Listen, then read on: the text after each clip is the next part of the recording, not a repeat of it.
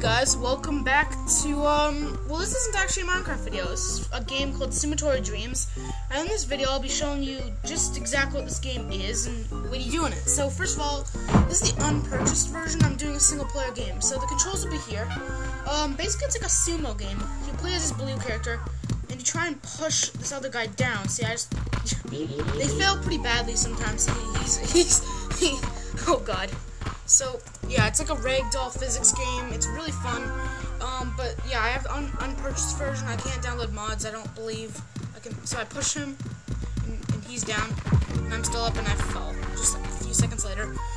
And so, this is going to be a really short video, really brief. I hope to just, familiarize with the game. It's going to be a series on our channel. It's a really fun game, and I'm owning this guy right now. But, yeah, it's going to be a series on our channel.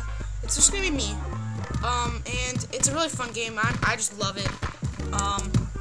He did a little victory thing there, and yeah. So eventually I'll purchase the game, and I will download modification. I just went for his legs. Whoa! I just took him down. There we go. He's probably gonna win this one. I think you have to get 5 points to win. Scream! Oh jeez, that was such an epic takedown. And finally, come on.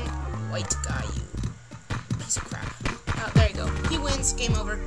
And that's the game. And there's a glitch, I've heard. So if you hit one of these things in the background, they crumble. And there's just one of them that gets you into a mode that's it's rumored to be a lot of fun. So thanks for watching. See you next time.